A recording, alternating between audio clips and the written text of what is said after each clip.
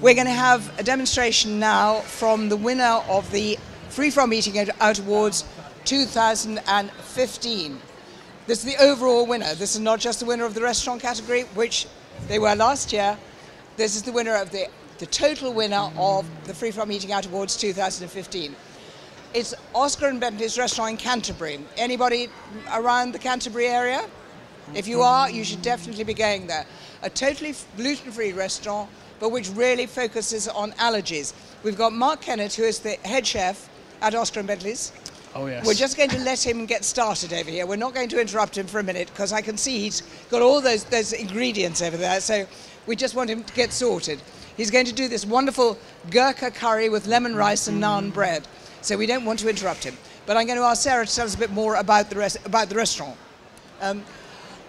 You found that it's really been a change. I mean, the number of people coming to you with allergies over the last 2 or 3 years has increased. Yes, massively. We set out as a gluten-free restaurant only and quickly discovered that lots and lots of people have other allergens. We now have a gluten-free menu and a gluten dairy-free menu, but we can incorporate any of the major allergens into our food, plus a couple which aren't considered major. I mean, garlic and onion are quite biggies that aren't part of the legislation, but actually probably should be. And what is it that you know, when people come to you as an allergen-free restaurant, is it because they feel safe? Is it because your food is fantastic? Is it because they've had a really horrible time elsewhere? I think it's a combination of things. I think the safety issue is a massive thing. They know that we take allergens seriously. They know that we are incredibly careful in how we run the kitchens. Our front of house staff are very knowledgeable, so they're not asking somebody who's got a blank look on their face. They're asking somebody who's intelligent, who understands what allergens are, understands their allergens, the problems they might have, and knows our food. And so they can get advice from somebody who's really enthused by what we're doing. And I think that makes a massive difference as well. Don't stay there, don't go away. I want to go see what Mark's doing. Okay, Mark, can you briefly tell me what's in each saucepan? Oh, crikey. Okay. We've just at the front here, we've got our vegan naan bread. Wow. Can you see all this, guys? The vegan naan bread isn't lovely. The smell up here is fantastic. Wow. So basically in there we've got some nigella seeds or black onion seeds, which you find traditionally in the naan breads. But to make it completely vegan and gluten-free, we've used a blend of self-raising gluten-free flour, but normally it'd be an unevened bread. Yeah. That looks good, doesn't it? That's already, yeah, it's starting to take shape and colour. And is that whole cinnamon you've got in there? It's a whole cinnamon stick in there. Yep. We've got ground fennel, cumin, coriander, chili powder. And now you're frying that more or less dry. Is that right? There's a tiny amount of oil in there, but Yeah. we like to keep food healthy, so we're just sweating that down. Yeah. And of course, doing that brings all the flavours out of the spices. Indeed, yes. I mean, Yeah. I've pre-dried all the spices to release the natural oil, so helps all bring it all together. So would you normally do that? Would you dry out your spices before you use them? Yeah, I mean, I dry fry the spices individually so you can smell the aroma. Yeah, yeah. And put them to one side, then do the next one, and so on and so forth. So, because it's gurkha curry with lemon rice and naan bread. Naan bread is already cooking there.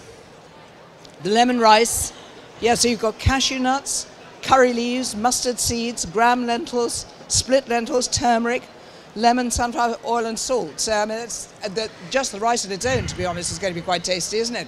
Who needs the curry? Just have the rice. That's fantastic. And then we've got, the masala paste. Onions, ginger, cardamom pods, garlic, fennel seeds, hot chili powder, ground cumin, ground coriander, and lots of it too, isn't there? Oh, indeed. There's plenty of traditional herbs and spices. Yeah. I mean, we're talking about 3 teaspoonfuls of cumin and 3 teaspoonfuls of ground coriander. That's really a lot. And then again, a cinnamon stick, cloves, more cumin. And you're using coconut cream and coconut milk, I see. Yeah, I'm using coconut cream and milk in the naan bread to make it vegan. Just waiting over here off our aubergine, 5-10 minutes, and a very light bit of oil and onion and all our spices you mentioned earlier. Yeah. We've cooked that down. We've just added some chopped tomatoes, sweated those off, Right. to release the water from them, and just bubbling away nicely there with some coconut milk. Yeah. I've started making some more naan breads to keep them nice and soft and pliable. Yeah. Just a damp cloth over there. Yep. And so this is just the rice that's cooking away here. Nice. That's the rice bubbling away there. Yeah. So we've got all our spices, Lovely. turmeric and lentils in there. Yeah. Give it a nice bit of texture rather than just a standard rice. Yeah. So were you? You're not a vegetarian, presumably, or a no, vegan or far anything from like it. that. Serious meat eater we've got here. Yes, but as Sarah mentioned earlier, we develop the food in stages, and as she said, just briefly, if you've got a good basis for your food products being vegan, you can adapt into that. And you take things out where possible, and we build our menu and in dishes in layers. So we cook everything fresh to order using fresh ingredients. So we've got free reign over everything that we do. What are you doing there? I've got 3 types of lentils here. Right. They've been pre-washed, blanched and cooked. Wow. We've got black lentils, Yeah. red lentils and yellow sweet peas. Or Now, yellow those lentils. are not black pui lentils, or are they? No, different ones. Pre-lentils. No, these are bulgur lentils. Oh. Which actually, before they could actually like almost jet black in colour. Yeah. But no, the pie lentils, as you mentioned, you don't actually need to pre-cook those. You can just cook them straight off. Wow. And they presumably have quite different flavours, the different colours. And I mean, it gives it and different textures. Gives it good amount of texture there. You got lots of different colours as well going on there. There's a lot of people, and as you do, you eat with your eyes. Oh, you do. You're so right. If something looks wonderful, it's going to taste. It's got to be really, really horrible for it to get over that initial impression that it's going to taste wonderful, doesn't it? That's it's so it. important. So, and that looks, Indeed. well, you can see it, or you can see on the cameras there. Look at that lovely yellow rice. There we go. You're saying about cooking everything from fresh. It's so interesting that, when people start, they find themselves with a problem. They find that they can no longer do gluten or whatever they can do. One of the first things they actually have to do is to go back and cook from scratch. And use fresh ingredients. And it makes such a fantastic difference, doesn't it? It does indeed. We've started putting a lot of recipes out online and do a lot of research because I don't actually suffer from any major allergens, nor does Sarah. So you have to go into the field and talk to these people. And, there's a lot of self-help forums on social media these days. And, we get a lot of inspiration from people like that. And every now and then we give a little bit back by dropping the odd recipe here and there. Well, it is, of course, it's how most of the free-from food businesses that are now operational in this country, how they started. Because, in fact, our next chef coming out with Catherine, she started because she was gluten intolerant, so she couldn't get any decent baked goods, so she started making her own. And that's how, even big companies, people like Dove's Farm Flour, they started because Claire Marriage's mum was celiac. And, we're talking way back in the day now when actually you could get nothing, absolutely nothing that you would want to eat as a celiac. And so that was how she started getting involved in free-from food. So it's really, really interesting the way it's developed. Did you ever think you were going to be cooking all this allergy-free food when you were training? No, I bet you didn't. Definitely not. I was saying to Sarah and Catherine a couple of days ago, if you told me 2.5 years ago, 3 years ago, that you're going to be at the Freeform Awards, you're going to win a national major award. I would say allergen-free food. You need to take your medication, or if you're not, you need to take some. So you have to go back to basics, relearn how to cook, and that's still what drives me today to still work for Sarah and Catherine. Is being driven to find out how's that work, how can you make that work, how can we make that taste and look like normal food. Like really good normal food, really not good just normal food. Really good normal food. And, it's really interesting. Since we started, since the legislation came in a year ago, and there was a major panic throughout the food industry, as I'm sure you're both very well aware, that everyone kind of freaked out. Oh my, obviously some people had already got their heads around it, but an awful lot of people kind of freaked out. Oh, why are we going to deal with this? We don't know. It's restricting our creativity. It's all going to be horrible. But over the course of the year, it's amazing how many people have kind of stood back and thought, well, hang on a second, this can't be that difficult. We're using fresh food. We know what the 14 major allergens are. And have started to find it really a challenge, a really exciting challenge. Yeah, it's very good, you know, to rise to the challenge. And, you know, see how far you can take it. It's true inspiration, you know, and because of that, you know, we've got a good team behind us now. And, you know, it's teaching them how to cook free from. And the guys that now work in the kitchen, also, they don't have any allergies. They don't need to learn how to cook. But, you know, they're passionate. And they want to know how to cook free from. And the nice thing is you get fantastic feedback. Oh, yes, God. People, you know, the people with allergies who come to you and get these wonderful meals are just raving about it, you know, and they're great ambassadors for you too, as well, They aren't are indeed, yes. So we, as Sarah mentioned, you know, we never set out to be a free-form restaurant. We just set out to be gluten-free. Yeah.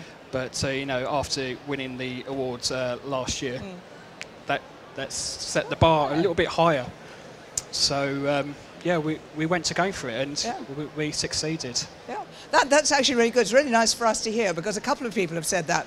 That in order to enter the awards, we have a really, really rigorous form. We have this online form which goes on forever, doesn't it? Absolutely forever. And it's designed to tease out how much you actually know about allergy, how much you really understand about it, whether you understand about cross-contamination, you understand about allergen control, and all of these things.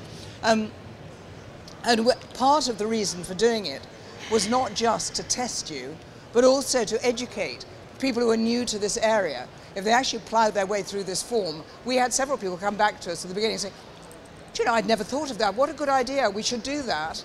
Which was, you know, was really good, was what it was all about. I was very mean. There was a big group, I don't know where they were from. Were they Chinese students or something here before?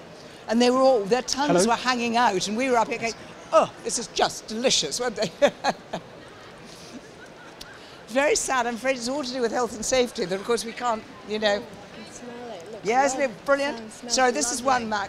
One of your nutrition. What's your official title? Head of Nutrition and Dietetics for Sodexo. Yeah. So we've got a stand just behind there as well. Nice one, and thank you. Sodexo are our sponsors for the Free From Eating Out Awards.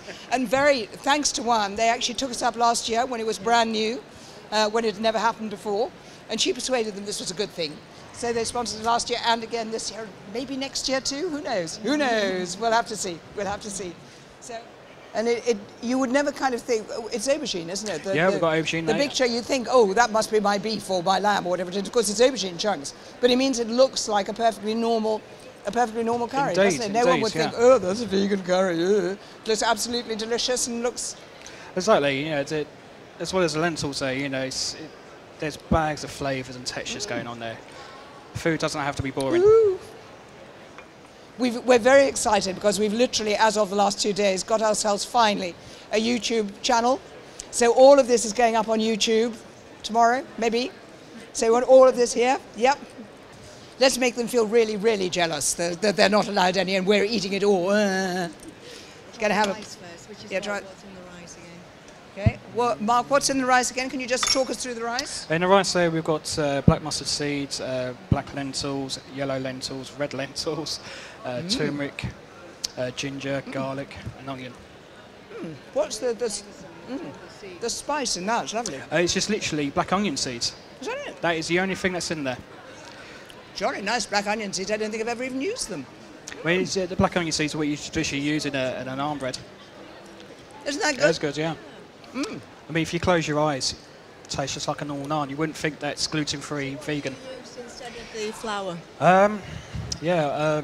Infamous Dove's Farm self-raising gluten-free flavour. Yeah, that's self-raising flour from Dove's Farm. Dove's Farm has done so much for the free-from industry. Those are really delicious because they're soft. They're soft, but they're not kind of pappy soft. They're just not hard and chewy. And they're lovely flavour. Oh, it's really delicious, Mark. Excellent, thank you. Thank you so much. Thank you guys very much indeed.